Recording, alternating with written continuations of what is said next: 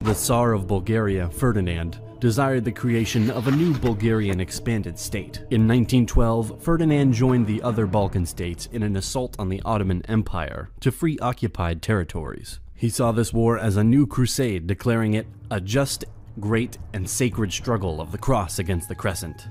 Considering their numbers and their actions, Bulgaria contributed the most and also lost the greatest number of soldiers. The great powers insisted on the creation of an independent Albania.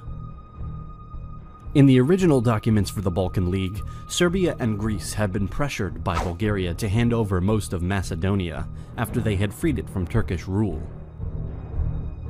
However, Serbia and Greece, responding to popular protest, said that they would keep the possession of the territories that their forces had occupied.